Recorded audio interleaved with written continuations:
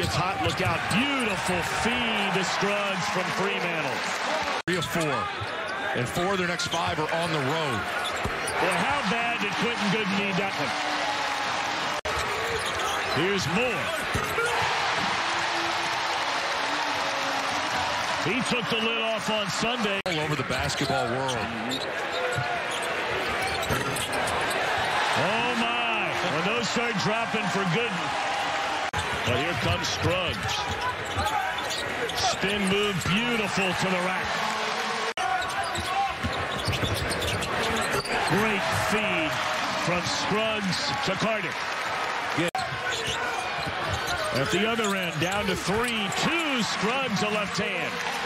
To note, the Musketeers' leading scorer, the man with the basketball a moment ago, who just gets the assist on a 3 to Fremantle. Jason Carter.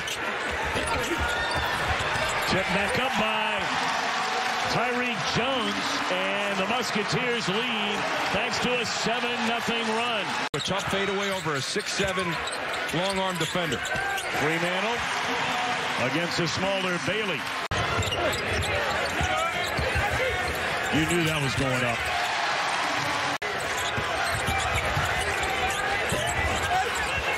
Marshall follows his own shot and sticks it back to the left hand. So it's a 5-on-4 and Tandy for 3. Go. Kick it out for Gooden again. That's his 3rd 3 of the game. He had not hit a 3 since the middle of December. That's the foul. We'll flip back Marshall. Marshall to tie it. Oh, my goodness. And here's Marshall from 10 to bring him within 1. On the floor with 4 fouls in a game. Oh, my.